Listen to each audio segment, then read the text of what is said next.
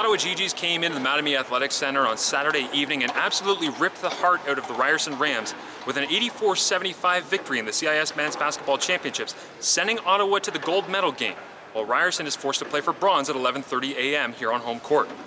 How were the Gee-Gees able to get the victory? In the first half, they were out-rebounded 23-10, and in the third quarter, they accumulated 15 rebounds, winning the second half rebounding battle by 10 boards. Coach James Darwin knows that rebounding and defense were the keys to the second half dominance.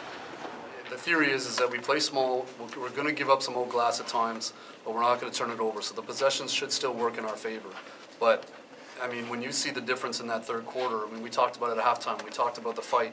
I mean, it's 23-10, I think, at halftime on the glass, and they had 10 old boards. We had 10 total rebounds.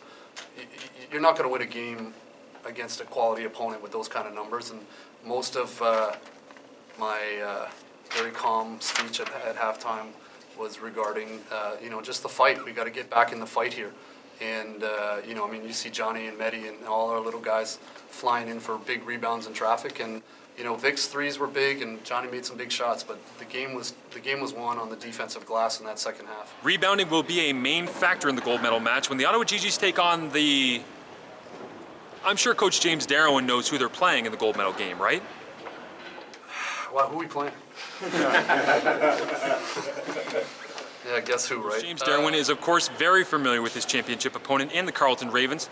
Carleton and Ottawa will join to become only the third time in CIS men's basketball history when two teams will come together in consecutive years for the championship, joining the University of Victoria playing against Waterloo and St. FX against Brandon University.